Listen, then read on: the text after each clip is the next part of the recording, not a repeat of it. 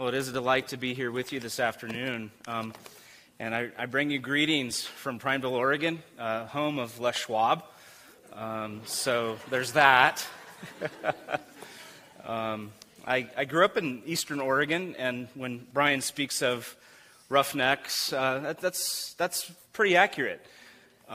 We have a very, very independent spirit among the people of our region. I grew up on a cattle ranch, so I also have an independent spirit, and it took the Lord, it took a lot of grace to break me down, and He's still breaking me down daily.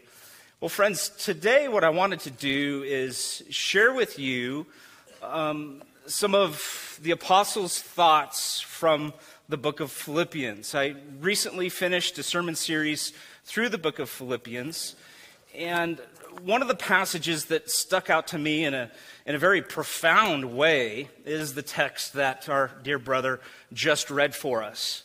However, with the things that I'm going to share in my message, I think it's very fitting if we back up and read a little bit more to set the context for us. I'd like to begin reading in verse 27 of the first chapter in Paul's letter to the Philippians. And as you're turning there, I'm going to ask the Lord for help. My gracious Heavenly Father, I thank you for this opportunity to serve you and to serve my brothers and sisters by proclaiming your glorious and inerrant and perfect word.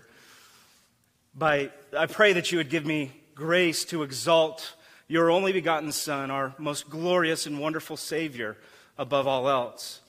And I pray for the help of your Holy Spirit to help me to have energy to do this as I'm tired.